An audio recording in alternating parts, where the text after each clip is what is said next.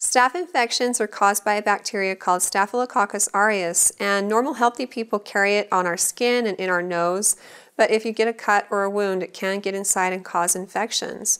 And staph infections can lead to other problems. You mentioned heart and lung problems, and that is true. So you mentioned your daughter has some little white bumps and you're concerned. It sounds like you've had it checked out, but now you're wondering if it's back.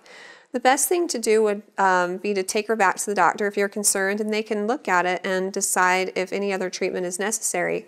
And in the meantime, it would be best to keep it clean and covered and make sure she washes her hands every time she comes in contact with it, and that you do as well. And this will help prevent the spread of infection because it is highly contagious.